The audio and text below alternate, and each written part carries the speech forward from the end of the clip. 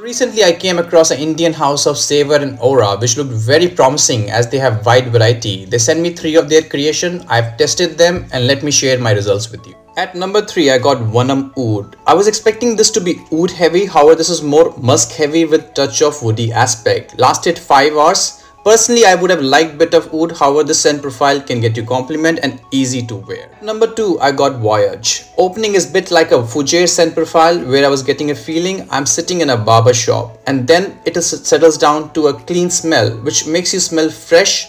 Lasted good 6 hours on my skin, great companion for everyday use and wearing to office. My favorite of the 3 is definitely Timber Ethos. Its opening is amazing with spicy floral woody opening which has the right balance and smells extremely natural. It's a bit like taking a walk in a tropical forest in the morning. Lasted 7 hours on my skin and perfect fragrance for spring and summer.